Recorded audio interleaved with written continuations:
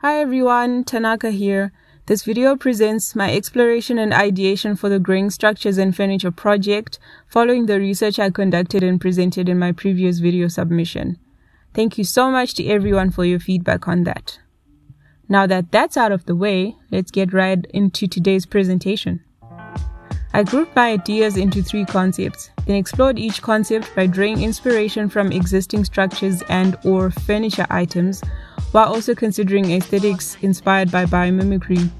During this process, I kept in mind the prescribed materials as well as manufacturability to avoid impractical possible solutions.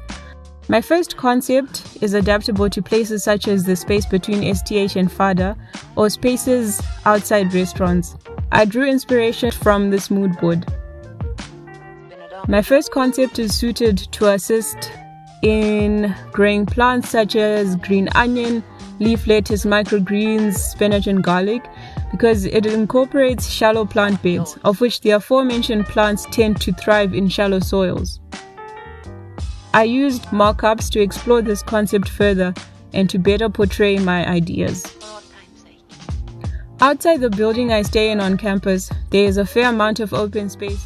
Having to work from home most times, it would be nice to be able to work outside while maintaining social distancing rules. My second concept aims to provide socially distanced outdoor workplaces or structures which incorporate trellising to assist in the growing of climbing plants. I used mock-ups to figure out and portray how my ideas might turn out in real life.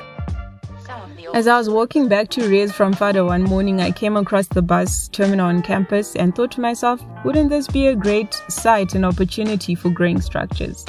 And that's how my third concept was born. Instead of metal frames constructed with the sole purpose of preventing chaos while students queue for the bus, my third concept still serves the same purpose while also incorporating trellising for growing climbing plants. I used 3D models to further explore this idea. That's the end of my presentation. Thank you all for watching and stay tuned for the next phase of this project.